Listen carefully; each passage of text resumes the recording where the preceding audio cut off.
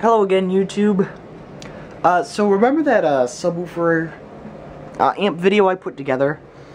Well, we have a Bose 321 system upstairs that is not working. I think the transformer is dead. The AC to DC transformer in the back of the unit is completely dead. I wish I could show you it, but I really don't want to pull it out right now. So I decided to kind of adopt the subwoofer, and as you can see, I took out the amplifier, sitting right there. Just got a subwoofer sitting there doing nothing. Unplugged the power LED because I don't really need that when it's on that subwoofer.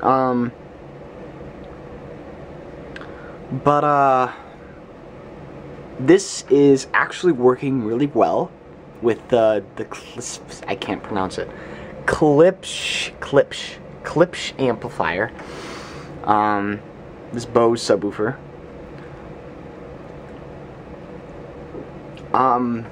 Here, let me pull it out right now. Actually, this is gonna be complicated because I've got it situated nicely, and let me turn the, probably safe to turn the amp off.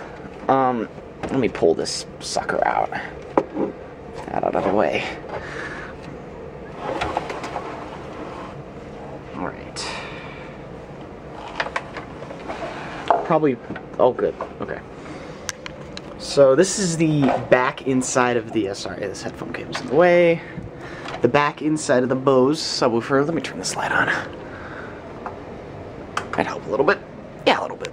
Okay, this is the inside of the Bose subwoofer. There's the monster transformer for the amplifier, and there's the amplifier. I don't know what's dead inside it. There's a giant capacitor on the bottom, and the only way to get it out is to take out these frames that keep the back cover, which is sitting over there, on the unit.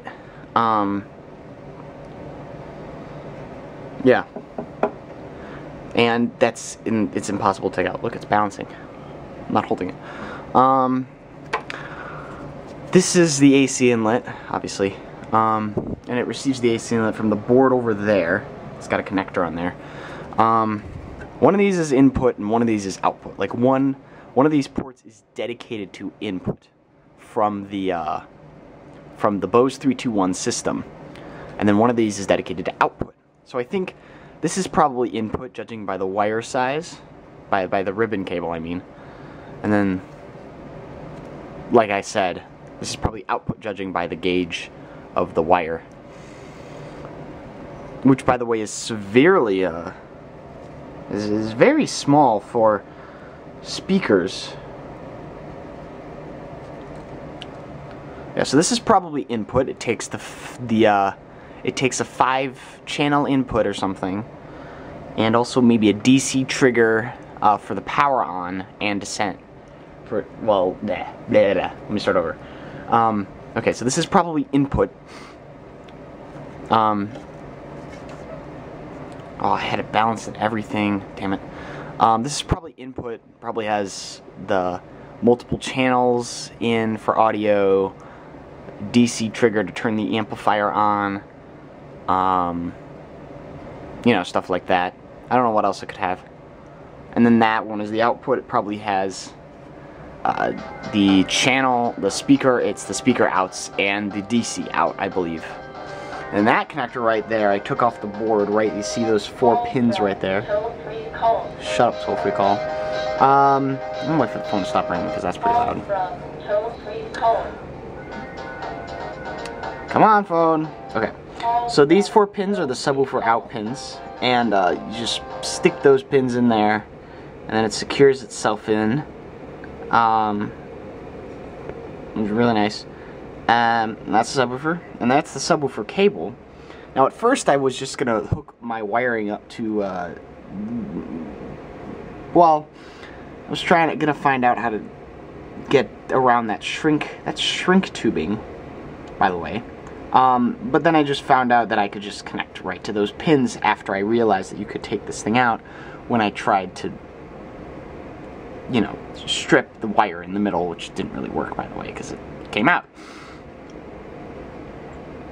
Anyway, let's, I'm gonna plug this back in, because it came unplugged, and,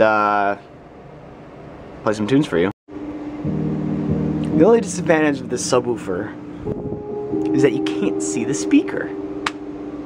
But I guess that's for the best because of the acoustic amazingness of Bose, for lack of a better term. Oh look, an Ethernet cable.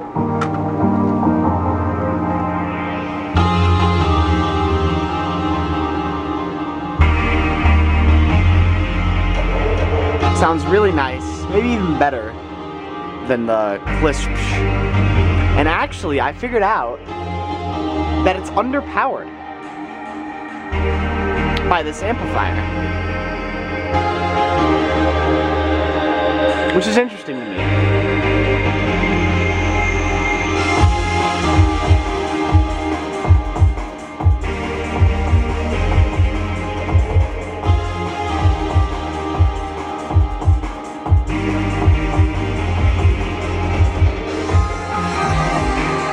I gotta admit, it sounds really nice.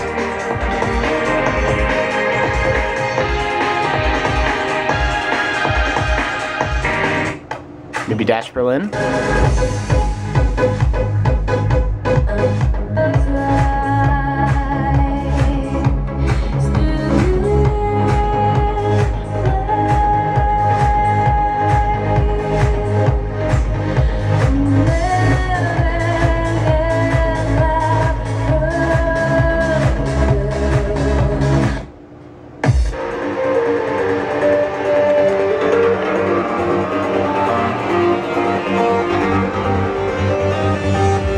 The air output is nice, much nicer than this sub. Because all the air goes out there for the speaker. It doesn't go out, it doesn't downfire and then go through the port. All of it goes through there.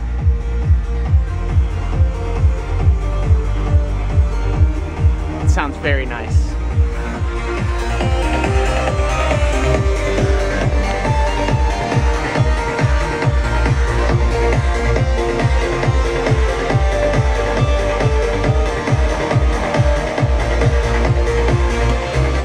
Okay. I think that's enough of that. I hope you enjoyed this wonderful video about my Bose Klipsch Franken subwoofer, as I like to call it, because it's basically both subwoofers combined. Well, not really. It's, you know what I mean.